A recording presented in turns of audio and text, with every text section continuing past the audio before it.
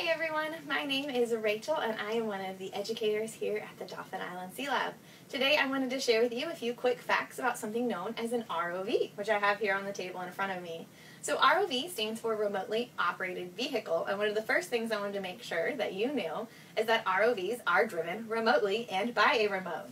So this here is the remote or the control box for the ROV that I have sitting on the other side of my table, and they are driven at a distance from each other. So this would be topside, somewhere above the water. If you were taking this offshore, this would be on the boat.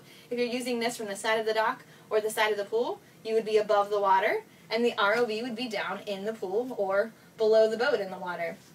So they're driven at a distance from each other, and they are able to do this and do it live because of this tether right here. So this connects the controller down to the ROV, and this would span the distance between the two. So you think about deep ocean, this would have to go the whole distance between the ROV in that pilot. And this allows them to do it live, which is really, really neat and one of the cool things about ROVs. The second thing I wanted to tell you about ROVs is that they are designed to be neutrally buoyant in the water.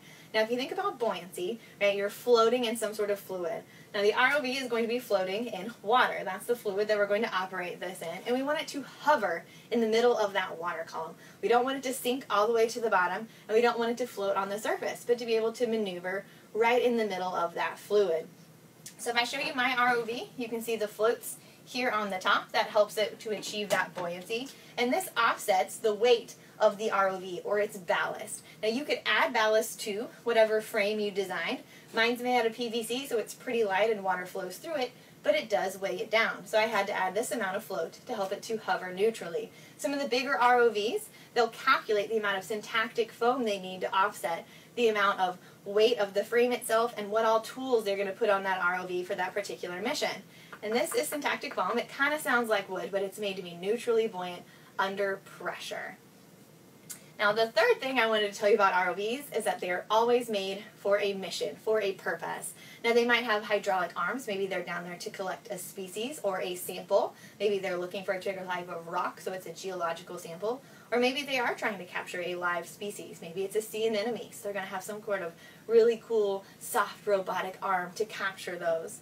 Other things we might use ROVs for is in the oil and gas industry. They might use them to lay pipeline or to weld or do anything they might need to do underneath the surface of the water, underneath those rigs.